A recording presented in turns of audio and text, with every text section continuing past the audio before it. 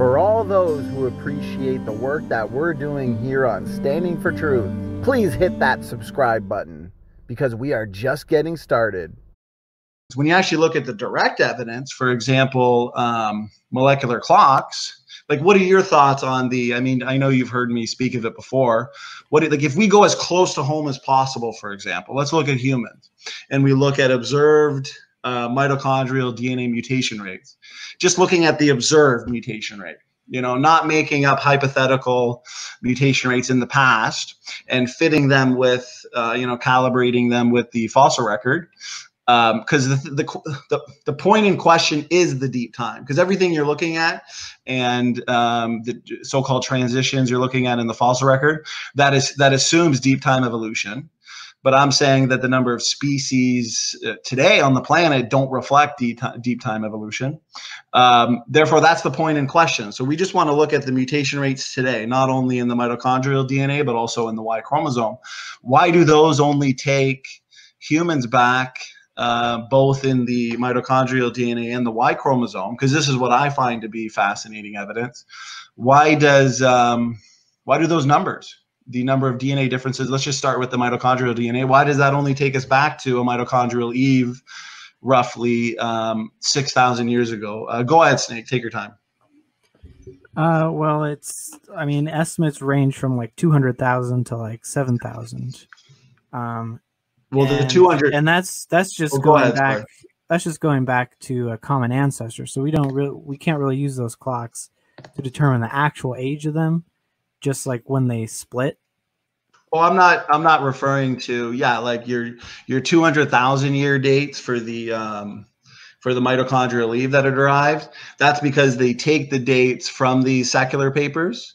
So the observed, like for example, the Parsons paper, you know, that was adopted by the FBI. It's so good, it's so consistent, which takes Eve back 6,000 years. But when you read the details of the paper, they assume evolution. So yeah, they'll calibrate it with the fossil record and conclude that Eve, the mother of all living, the last mitochondrial DNA common ancestor was 200,000 years ago. But remember, that's based on the fossil record. That's based on geology and phylogeny based assumptions. But remember here, if we're looking to the models and we're looking at the differentiating evidence, I would be questioning the deep time paradigm, the deep time assumption. So I'm not going to assume the deep time evolutionary model when looking at these observed mutation rates. So when we actually look at the actual empirically observed mutation rate for, let's say, mitochondrial DNA, well, that always takes her back just thousands of years ago. So yeah, I understand what you're saying about the 200,000 years ago, but that's only when they calibrated with the fossil record. So just stick to like your pedigree-based studies. You know, why is that not compelling to you? And take your time, Snake, whatever you have to say. Well, I did also want to get you to send me those studies so I could read it, because I can't quite find what you're talking about. But of course, I could screen share them right now, but I mean, we can't read them on the spot, so it might just be better for me to send them to you, and you could. Yeah, have you read the Parsons paper at least? I don't think so. Okay, no, and that's fine. But I mean, there's a lot of things. Mitochondria. Well, there's a different differentiation in mutation rate as well. Right. We know that sometimes mutation rates are high, sometimes they're lower. That's about all I can say. They're consistent for the most part, right? And there's certain things like heteroplasmy, and there's certain things that need the population histories, population sizes that need to be considered. But that's why I always say that the deciding factor as to which model is strongest is going to come down to who's making better testable prediction. I'm taking the challenge to them now and saying, hey, let's go out and there's a fox in the woods. I bet you I can tell you how fast his mutation rate is. So I understand with what you're saying that if you assume deep time evolution, you have to calibrate those observed numbers from pedigree-based studies with the fossil record, okay, to come up with to come up with the evolutionary Eve date. But like I said before, that's the point in question. So evolutionists can say, hey, listen, in the past, mutation rates in the mitochondrial DNA were significantly slower, because some of them actually say like between 10 and 30 times slower. But here's the thing. Who's making the best testable predictions? And then you're not new to this, Snake. You know that Dr. Jensen has taken the observed mutation rates in mitochondrial DNA in non-African people groups. And he's saying, okay, this is how confident I am with the Eve date of 6,000 years. He's looked at some African tribes where their mutation rate has not yet been measured. And he's made a future testable prediction as to how fast or how quickly their DNA changes or mutates in the mitochondrial DNA. And that's a prediction on print. So in order for an explanation to be scientific and not just post hoc, ad hoc, or a rescue device or non-science, for example, testable predictions have to flow. They have to flow from that explanations. Therefore, I mean, are you aware of any evolutionists that are making mitochondrial DNA predictions on people groups? Let's say some of these African tribes like the Khoisan peoples whose mutation rate has not yet been measured. Well, I do need to read those papers from Jensen. Like I've read some of his papers, like the synergistic epistasis I found, a couple other ones I found, but I can't find what you're talking about with I think that's the mitochondrial stuff. I think the synergistic is Dr. Sanford in regards to genetic engineering. Yeah, it was Sanford. Yeah, you're right. Yeah, and that's fine. And that's fine. We can talk about that as well. But when it comes to molecular clocks, that's why he's saying, hey, you can point me to some fox in the woods, or you can point me to some animal species, and I will tell you, I will predict how quickly that animal mutates. He's going on the offense, and he's making these predictions because we're questioning the fossil record, the deep time claimed evolutionary history, and these just observed mutation rates. And we can even look to the Y chromosome. But real quick on the mitochondrial DNA, I found it funny that, and you can look at these papers before, of course, not only until after the shock of the evolutionary community as to the amount of mitochondrial DNA differences that exist, did they actually look to coalescence to explain all these differences. So they're invoking coalescence as a post hoc evolutionary explanation to explain away the data. But and if you put yourself in the mindset of a young earth creationist, if just basic observed mutation rates in the mitochondrial DNA, just take the Eve date back to 6,000 years, which is exactly what the dates add up to in the Bible, why would we then take those dates and those numbers and calibrate them with the fossil record? Like that's that wouldn't make any sense. No, it makes better sense to now make more testable predictions, which Dr. Nathaniel Jensen has done. And even in his debate with Dr. Vanima, who's an evolutionary biologist, he even kind of praised Jensen for that. He said that's a good prediction to make, and he admitted he can't make it because according to deep time evolution, there's so many different factors, so many different historical demographics, so many different population histories that it's difficult, but it's not impossible. All the evolutionists would have to do is predict how fast, or no, the evolutionists would have to predict, when does the mutation rate slow down? When does it accelerate? Look at a certain population where their mutation rate hasn't been measured. Like, this is entirely possible, but the question is, why aren't they doing it? And I know I talked a lot there, but the reason why is because molecular clocks really are. We can trace back the history of humanity in our DNA. The clock ticks from generation to generation. So, yeah, go ahead. What are your thoughts on that, Snake? Well, yeah, I mean, I wanted to read the stuff by Jensen before I comment too much on it. But again, we know that like there are multiple animals that have widely different mutation rates, and different parts of the genome mutate more often than other parts of the genome. Things like that. I believe like other animals were calculated to be much older than the 6,000 or 7,000 year old pedigree for humans using the same methods.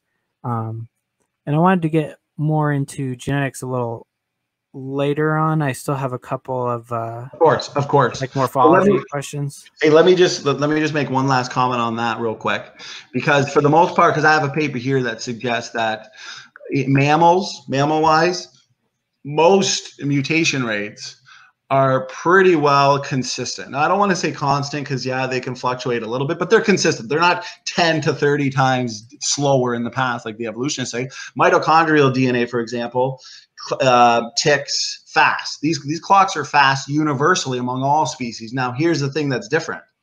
Generation times.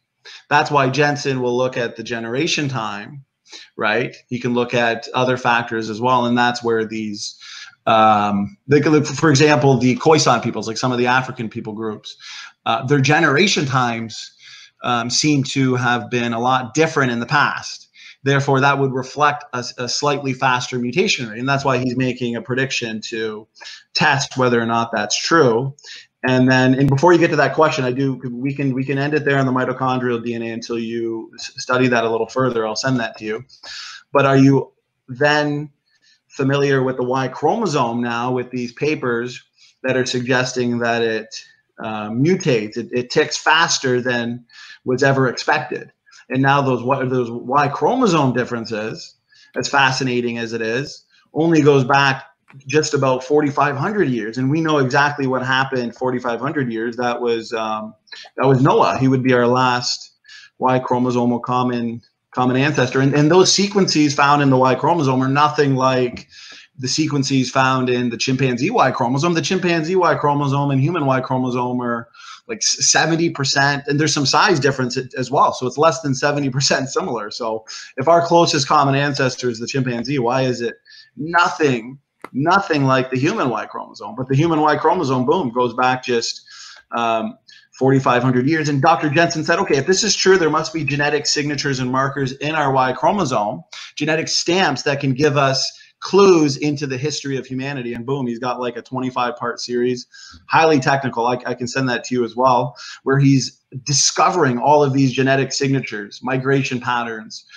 things that should not be found if deep time evolution was true. Because remember, the last 4,500 years, according to deep time evolution and the Y chromosome and the mitochondrial DNA, that's just like the end, the tip of a needle of a long, long history. Those signatures shouldn't be there. It should just be a scrambled mess. So that's what I mean by genetics. You know, genetics is really, really, in my opinion, winning the war for creationists. Of course, you can comment on anything that I just said there, Snake. And then if you'd like to just move on to another question you had, I think regarding the fossil record, go ahead. Go ahead. Take your time. Yeah, I mean, I'm more familiar with the Y chromosome stuff, and I've read a few things on pedigree-based mitochondrial mutation rates, and but I really wanted to read the Jensen stuff first. But what about before I make a final comment on that? But as for Y like chromosome, though, Y chromosome, yeah, it is more unstable, and right. There's a bunch of research. Well, first of all, like if it wasn't unstable, then we would expect that to be the least common between the chimps and the humans. And then secondly, there is research on, I think, mole rats or some kind of rodent that is basically their Y chromosome is degraded almost completely, and what's happening is they're forming a new chromosome. Is that in the lab, that one? That's just observing the genetics of the actual animals. In those animals, like what was it that degraded to near extinction? A mouse, you said? No, the Y chromosome I think it was like a mole rat or something like that. Okay, like this was in the wild, or was it like in a lab experiment? It's just measuring wild ones. Wild ones. Yeah. I mean, the point is with what they're finding is the Y chromosome does mutate a lot faster, because the thing is, evolutionists used to point, like there's one guy, Evo Grad, Rational Mind, he said regarding replacing Darwin, he says it's like Jensen just ignores the Y chromosome. You know, he says nothing about it because the amount of DNA differences in the Y chromosome disproves young Earth creation, he says. But based on, you know, some of the newest studies and high quality Y chromosomal DNA sequences, it's now known that the Y chromosome changes a lot faster than we thought. Therefore, the results, and Dr. Jensen's put out recently a study, a peer-reviewed study in AIG, which I know you wouldn't agree with, but I'll send it to you anyway, see what your thoughts are. He demonstrated that the amount of DNA differences in the Y chromosome that exist in humans are only about 4,500 years worth of mutation accumulation. Now, here's the thing. If evolution was true, now we do know that Y chromosome is, I wouldn't say it's entirely the most unstable, because it is for the most part immune to recombination, right? Because it doesn't have a counterpart to exchange its genetic material with. Therefore, scrambling purposes, it's stable in a way where we should be able to look at the sequences themselves and look at markers, genetic markers, for example, which is what Jensen's doing, and seeing if he can detect historical signatures in the Y chromosome, which is what he's doing. So in that case, it's stable. It's immune to recombination. But according to the evolutionary model, if humans and chimps split nearly 6 million years ago, let's say, they would have had identical Y chromosomes at the split. Now, let's say the chimp line, okay, their Y chromosome was mutating fast. The human Y chromosome was mutating fast. Now we're here 6 million years later. So why was the chimp, the patterns and the population history of chimps so much different to humans that it still resulted in a Y chromosomal sequence difference of like less than 70%? Because that would have to be some really, really significantly different environmental histories, wouldn't you say? Of course, humans would have been in a much different environment than chimps. They would have much different selection pressures, and if there's a small difference in just 4,500 years, then there's going to be a large difference in 6 million years. Here's the thing, though. For that explanation to be, like, I've heard that, I think it was Rational Mind himself that said, Y chromosome differences could be explained by faster rates of gene conversion. But remember, you know what I'm going to say. What testable predictions can you make then? Right? What type of histories, what type of environmental conditions, when did the Y chromosome decay faster? When was it a little bit more stable, for example? I mean, anybody can just come up with these post hoc, ad hoc rescue devices and stories and stuff, right? And you would agree, you don't want to hear about what I believe. You want to hear about what's demonstrable, what's observable, what's testable. And that's why I'm saying, hey, listen, this is what the pedigree-based studies indicate. Here's the predictions that flow from it. Evolutionists, they're kind of on the defense when it comes to molecular clocks. They're given reasons, they're giving stories and rescue devices, as far as I'm concerned. But without the testable predictions to flow from those explanations, they're just non-science.